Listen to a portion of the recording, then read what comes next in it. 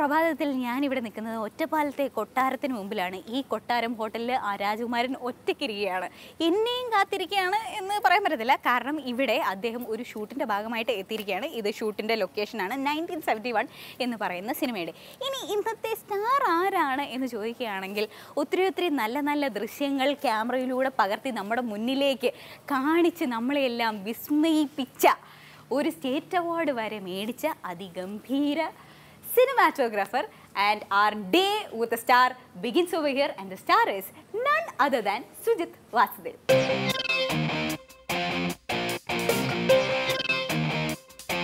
Good morning. Hi. Hello. How are you? I'm good. Ready ആയിട്ടിരിക്കുക ഷൂട്ടിന് പോകാനായിട്ട്? Actually ഇച്ചിരി ലേറ്റ് ആയെന്ന് തോന്നുന്നു. ഞങ്ങൾ കാരണമാണോ ലേറ്റ് ആയത്? ഞങ്ങൾ രാവിലെ ഷൂട്ട് തുടങ്ങുന്ന ടീംസാണ്. അപ്പോൾ ഇതിപ്പം യൂഷ്വലി ഏത് സമയത്താണ് തുടങ്ങുന്നത്? ഞങ്ങൾ 7 മണിക്ക് ആക്ച്വലി ഷൂട്ട് സ്റ്റാർട്ട് ചെയ്യും. 7 അല്ലെങ്കിൽ 7:30. നമ്മളിപ്പം 7:30 ആയല്ലേ?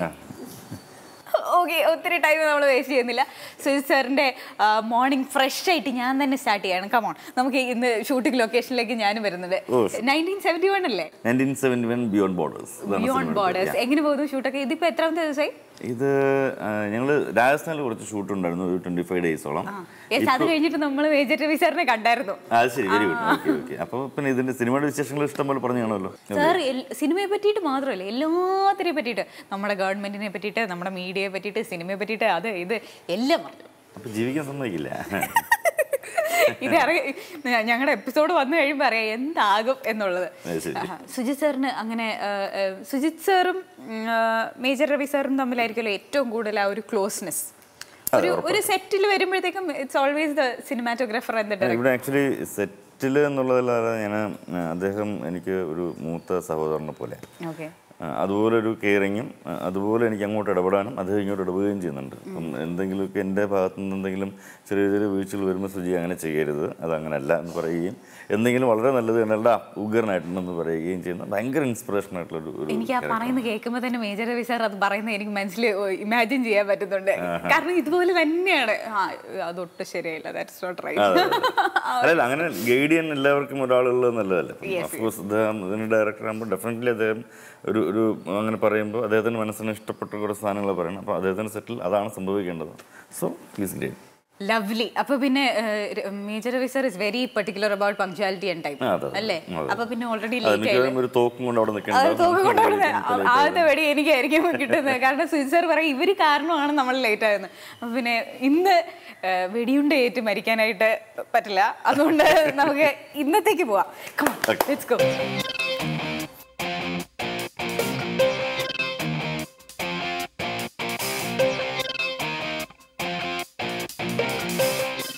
അപ്പൊ സാറിന്റെ ഒരു യൂഷ്വൽ മോർണിംഗ്, ഷൂട്ട് ഇല്ലാത്ത ദിവസം എന്താ ചെയ്യുന്നത് ഈ ഒരു ടൈമിലൊക്കെ? ഞാൻ അത്യാവശ്യം അതിരാവിലെ എഴുന്നേൽക്കുന്ന ഒരു കക്ഷിയാണ്. എത്ര മണിക്ക് ഇടുന്നാലും രാവിലെ ഒരു 6-7 മണിയാകുമ്പോഴേക്കും മഞ്ജു ചേച്ചി എണീപ്പിക്കും. മഞ്ജുവിനെ ഞാൻ എണീപ്പിക്കും. ഓ, മഞ്ജു ചേച്ചി സാർ എണീപ്പിക്കും. അങ്ങനല്ല, യൂഷ്വലി ഞാൻ കുറച്ച് നേരത്തെ എഴുന്നേക്കാൻ അങ്ങനെ ശീല, വളരെ മുമ്പ് പോലെ അങ്ങനെ ശീല. പ്ലസ് രാവിലെ യോഗ ഭാഗ്യത്തിനില്ല. പിന്നെ മുമ്പ് ചെറിയ രീതിയിലുള്ള എക്സസൈസും കാര്യങ്ങളൊക്കെ ഉണ്ടായിരുന്നു. ഇപ്പോൾ പക്ഷേ ഇപ്പം ഇതിനകത്ത് ഇച്ചിരി തിരക്കായതുകൊണ്ട് അതില്ല. 3-4 വർഷം രവി സാറിനോട് ഞാനൊന്ന് പറയുന്നുണ്ട്, തിരക്കായതുകൊണ്ട് എക്സസൈസ് ചെയ്യാൻ പറ്റുന്നില്ല. അല്ല, അദ്ദേഹം അത് വളരെ മെയിൻറ്റെയിൻ ചെയ്യുന്നൊരു കക്ഷിയാണ്. ഞാനും ശ്രമിക്കാറുണ്ട് പലപ്പോഴും. പക്ഷേ ഈ പറഞ്ഞ പോലെ പലപ്പോഴും 7:30 അവിടെ എത്തണം എന്നുണ്ടെങ്കിൽ രാവിലെ എങ്ങനെ ഇട്ട് പോകാനും. അല്ലാതെ തന്നെ ഇപ്പം രാവിലെ എഴുന്നേറ്റ് ചിലപ്പോൾ ഒരു സിനിമ കാണുന്ന ശീലമൊക്കെ ഉണ്ട്. രാവിലെ എണീറ്റ ഉടനെ സിനിമ പരിപാടി. ഞാൻ രാവിലെ എണീറ്റ ഉടനെ ബെഡ് കോഫി എന്നൊക്കെ ഞാൻ കേട്ടിട്ടുണ്ട്. ആദ്യമായിട്ടാണ് ഞാൻ കോഫി കേട്ടൊരു സിനിമ കാണുന്ന രസമല്ലേ? കുഴപ്പമില്ല, ഞാൻ ഇതുവരെ ട്രൈ ചെയ്തിട്ടില്ല, ഒന്ന് ട്രൈ ചെയ്യണം. ഞാനേ പല സിനിമാറ്റോഗ്രാഫേഴ്സിനോടും ഇങ്ങനെ സംസാരിച്ചിട്ടുണ്ട്. എനിക്ക് അങ്ങനെ ഒത്തിരി കാര്യങ്ങളൊന്നും ഇതിനെ പറ്റിയിട്ട് അറിയത്തില്ല. പക്ഷേ എനിക്ക് ചില ക്യാമറയുടെ പേരുകളൊക്കെ ഞാൻ പഠിച്ചു വെച്ചിട്ടുണ്ട് കേട്ടോ. ഇപ്പൊ റെഡ് എപ്പിക്, ഡ്രാഗൺ, മണ്ണ്, ബ്ലാക്ക് മാജിക്, അങ്ങനത്തെ കുറെ സാധനങ്ങൾ. സാറിന് ഇഷ്ടം ഏതില് വർക്ക് ചെയ്യാനാണ്? എനിക്ക് ഇതിനെപ്പറ്റി ഒന്നും അറിയത്തില്ലെങ്കിലും വെറുതെ ചോദിക്കാലോ. എല്ലാരും വിചാരിച്ചോട്ടെ എനിക്ക് എന്തെങ്കിലുമൊക്കെ അറിയാവുന്ന. ഇതിപ്പോ എന്നെങ്കിലും കൂടുതൽ അറിയാലോ, ഞാൻ കേട്ടിട്ടില്ല. അല്ല ഞാൻ കേട്ടിട്ടുണ്ട് ഈ ബ്ലാക്ക് മാജിക്കിനകത്ത് കുറച്ചും കൂടെ ഒരു ഫിലിം ഫീൽ കിട്ടും, മറ്റേതില് എന്താ റെഡിലാണെങ്കിൽ ഡിജിറ്റൽ ഫീൽ കിട്ടും. ഡിജിറ്റൽ ബ്ലാക്ക് മാജിക് ഞാനൊന്നും ടെസ്റ്റ് ചെയ്യണമല്ലോ. ഞാനിതൊരു ബ്ലാക്ക് മാജിക് വർക്ക് ചെയ്തിട്ടില്ല. ബ്ലാക്ക് മാജിക് നമുക്കൊന്ന് ടെസ്റ്റ് ചെയ്യാം. ഇതിന് എനിക്ക് ഫീസ് തരണം കേട്ടോ, ഞാൻ അങ്ങോട്ട് പഠിപ്പിച്ചായിരുന്നു. ഞാൻ യൂസ് ചെയ്യാറുണ്ട്. റെഡാണ് മാക്സിമം മോസ്റ്റ്ലി എല്ലാവരും പ്രിഫർ ചെയ്യുന്നത് പോലെ കുറച്ച് കൂടുതൽ ഫ്രണ്ട്ലി ആണ് യൂസ് ചെയ്യാൻ. അല്ലാതെ ഞാൻ കഴിഞ്ഞ എസ്ര എന്ന് പറഞ്ഞത് സോണി F65, അതൊരു സ്പെഷ്യൽ എഫക്ട്, വേറൊരു തരത്തിലുള്ള ലെൻസൊക്കെ ആയിരുന്നു യൂസ് ചെയ്യുന്നത്. പിന്നെ ഞങ്ങൾ ലൊക്കേഷനിലെത്തി കേട്ടോ. അപ്പൊ പിന്നെ ഇനിയിപ്പം ബാക്കിയുള്ള ടെക്നിക്കൽ ചോദ്യങ്ങൾ നമുക്ക് പിന്നെ ചോദിക്കാം. അതെ, ഇനി നമുക്ക് പോയി രവിസാറിനെയൊക്കെ കാണാം.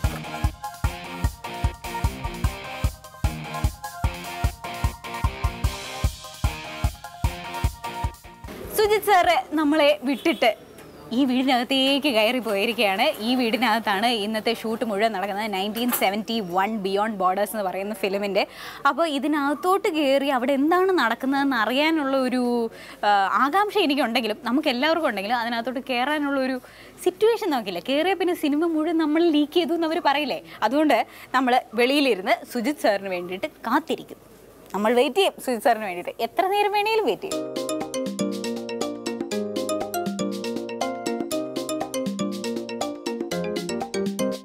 സുജിത് സാറിനെ നമ്മൾ നേരത്തെ ലൊക്കേഷനിലൊക്കെ കൊണ്ടുവിട്ടായിരുന്നല്ലോ. സുജിത് സാറിന് ലൈറ്റപ്പ് ഒക്കെ ചെയ്തിട്ട് ഭക്ഷണം കഴിക്കാനായിട്ട് ഇപ്പോൾ ഇറങ്ങി വരും. നമുക്ക് ഒരുമിച്ചിരുന്ന് ബ്രേക്ക്ഫാസ്റ്റ് ചെയ്യാം.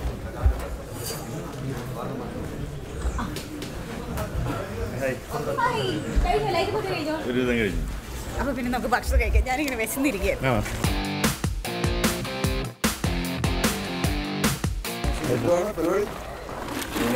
ചെറിയ പരിപാടി ഇവര് ഷൂട്ട് ചെയ്യുന്നത് എന്റെ ഷൂട്ട് നടക്കുന്നത് എന്റെ ഷൂട്ട് നടക്കും. അത് ആദ്യം പറയാം. ഇല്ല, ഞാൻ 2 ഷൂട്ട് നടക്കാം. എന്നെ കൊണ്ട് ചെയ്യിപ്പിക്കരുത്. ആരും പേടിക്കണ്ട, തോക്കൊന്നുമില്ല. രവി സാർ വളരെ കൂളാണ്. നമുക്ക് വയസ്സ് കൂടുന്നതിനനുസരിച്ച് നമ്മൾ തന്നെ മനസ്സിലാക്കണം, വെറുതെ ചൂടായിട്ട് ഈ ബ്ലഡ് പ്രഷർ കൂട്ടിയിട്ടൊരു കാര്യമില്ല. എനിക്കൊരു 82 എത്തിക്കൊണ്ടിരിക്കുകയാണ്. 82? ഈ കഴിഞ്ഞ ദിവസം എൻ്റെ അമ്മ ലൊക്കേഷനിൽ നിന്നിരുന്ന, എന്നിട്ട് ഞാൻ രവി സാറിനെ പരിചയപ്പെടുത്തി. രവി സാറ് സംസാരിച്ചു, എല്ലാം കഴിഞ്ഞു. വീട്ടിലെത്തിയപ്പോൾ അമ്മ ചോദിക്കാം, പുള്ളിക്ക് പ്രായം വളരെ കുറവാണല്ലോ, എന്നെക്കാളും കുറവാണല്ലോ, എൻ്റെ നരയൊക്കെ ഉണ്ട്, പുള്ളിക്ക് തീരെ നരച്ചിട്ടില്ല. സുജിത് സാർ അപ്പം രവി സാറിനെ ചേട്ടാന്നാണോ വിളിക്കുന്നത്? എനിക്ക് അദ്ദേഹത്തിന് ഡയറക്ടർ എന്നുള്ള നിലയ്ക്ക് കാണാൻ പറ്റുന്ന ലൊക്കേഷനിൽ വരുമ്പോഴാണ്. അല്ലെങ്കിൽ എനിക്കൊരു എൻ്റെ സ്വന്തം വലിയേട്ടനെ പോലെ എനിക്ക് എന്തും പറയാൻ പറ്റുന്ന, അല്ലെങ്കിൽ എന്തും സംസാരിക്കാൻ പറ്റുന്ന, എന്തും ചോദിക്കാൻ പറ്റുന്ന ഒരു നല്ല ബ്രദറാണ്. അപ്പോൾ രവി സാർ പറയൂ, അനിയനെ പറ്റിയിട്ട് പറയൂ. നല്ലത് അവിടെ സൈഡിൽ കൂടെ നല്ലത് പറയണമെന്നൊക്കെ പറഞ്ഞു കൊടുക്കുന്നുണ്ട്. എനിക്ക് അത്രയും ഇൻറ്റിമേറ്റ് ആയിട്ടുള്ള ആളുകളെ ഞാൻ ആധികാരികമായിട്ട് ഈ പറഞ്ഞ പോലെ തന്നെ വലിയേട്ടൻ സ്ഥാനത്ത് നിന്നുകൊണ്ട് ആ ഒരു ആഠ്യത്വം മെയിൻറ്റെയിൻ ചെയ്തുകൊണ്ട് ഞാൻ കറക്റ്റായിട്ട് ഇപ്പം പറയാം, എടാ പോടാ എന്നുള്ളത്, അത് എനിക്ക് സ്നേഹം കൂടുമ്പോഴാണ്. എനിക്കധികം അടുപ്പമില്ലെങ്കിൽ അവരെ ഞാൻ ആ പേരും താങ്കൾ എന്ന് വരുന്നില്ല എൻ്റെ പേര്, എങ്കിലും ആ ബഹുമാനത്തോട് വിട്ടണം സാർ. പക്ഷെ ഇത് പിന്നെ ബഹുമാനമൊന്നുമില്ല. ഞാൻ രവി സാറ് സുജിത് സാറിനെ താങ്കൾ എന്ന് വിളിക്കുന്നത് ഞാനിങ്ങനെയാണ്.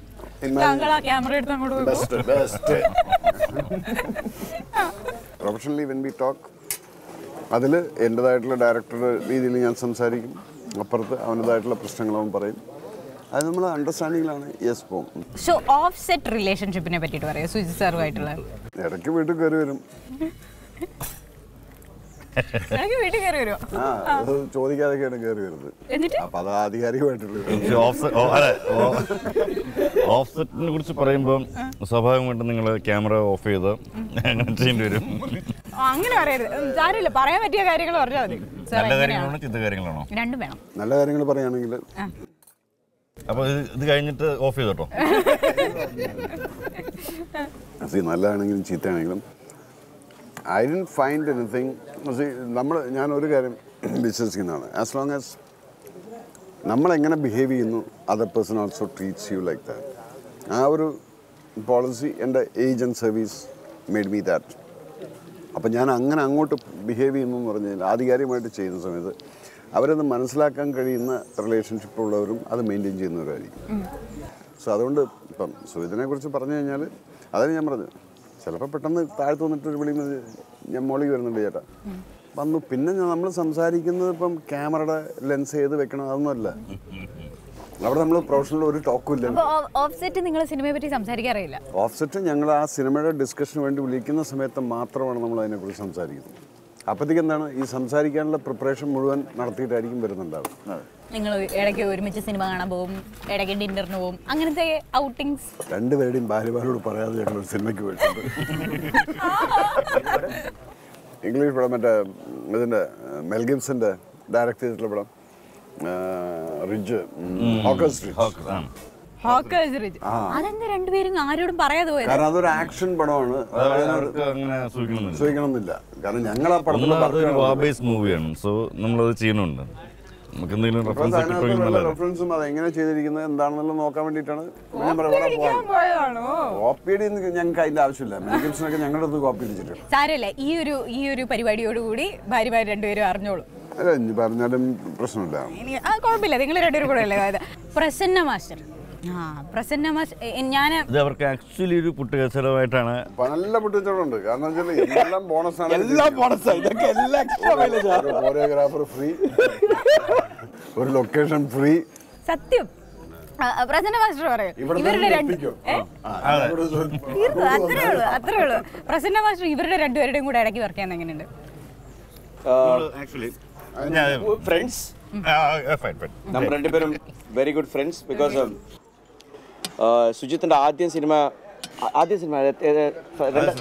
മൂന്നാമത്തെ സിനിമ തൊട്ട് എനിക്ക് സുജിത്തിനെ അറിയാം. സാറിനാകുമ്പോൾ I don't know him as A director, I know him as A family friend. So it's like വീട്ടിൽ വന്നിട്ട് ലൈക്ക് ബീങ് ലൈക്ക്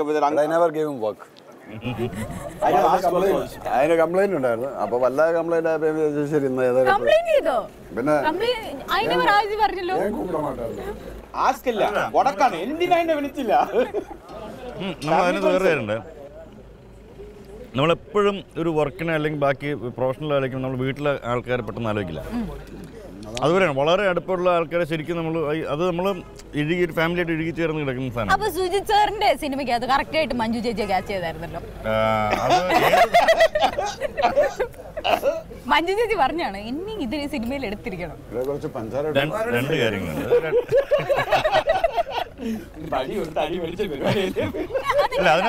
അതിനകത്ത് ആ ക്യാരക്ടറിന് മഞ്ജു അങ്ങനെ ഒരു ക്യാരക്ടർ ചെയ്തിട്ടില്ല.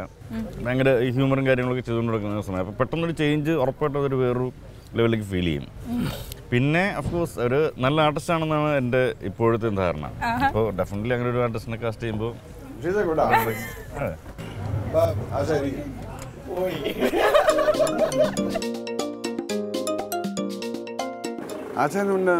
പണം ചെയ്തിട്ടുണ്ട്. നമ്മുടെ കർമ്മ സുജിയാനോ ദൃശ്യം പാപനാശം ഒക്കെ അല്ലേ? ഞാൻ എൻ്റെ ഇൻട്രൊഡക്ഷൻ ഞാൻ ടെലിഫിലിമിലാണ് വന്നേ. സുജിയ ക്യാമറ ചെയ്തു.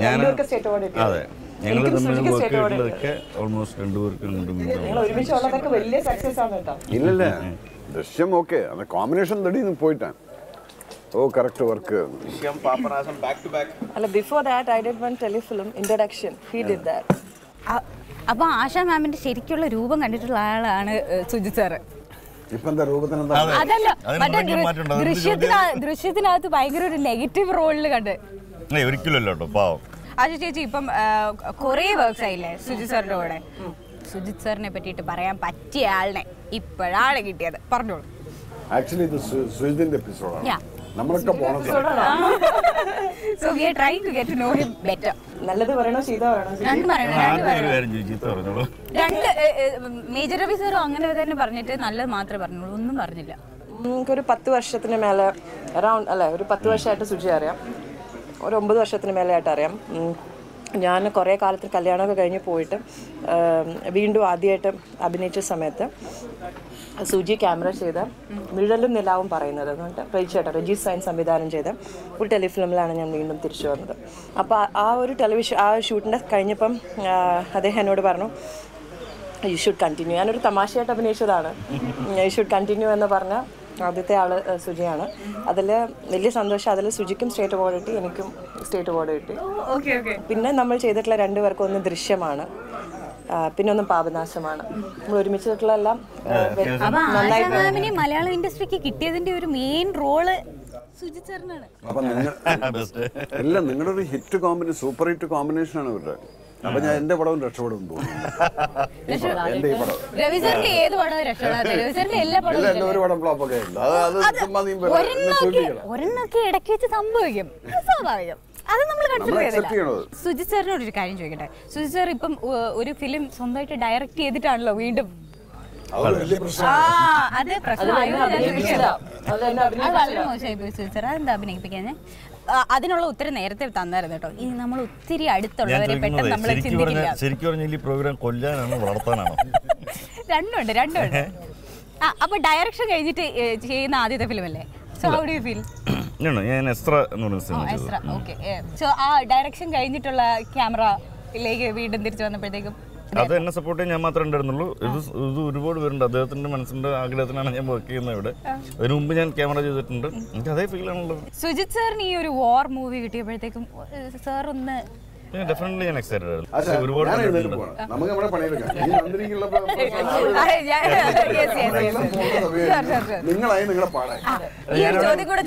ടോട്ടലി ചെയ്ത് വെച്ചിട്ടുണ്ട്.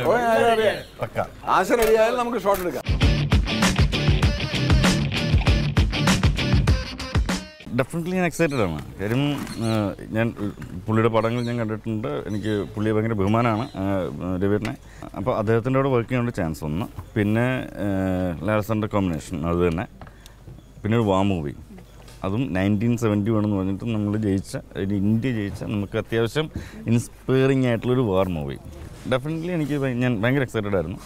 പിന്നെ അതിന് പ്രിപ്പറേഷൻ കാര്യങ്ങളൊക്കെ നടത്തി. സാർ പറഞ്ഞ പോലെ ഈ ഷേക്ക് ചെയ്യാൻ പറഞ്ഞു പോലും ഇല്ല, പക്ഷെ അവിടെയൊക്കെ ഷേക്ക് ചെയ്തിട്ടുണ്ട്. അല്ല, ഒരു സീക്വൻസ് പറയുമ്പോൾ നമുക്കൊരു ധാരണ വേണമല്ലോ.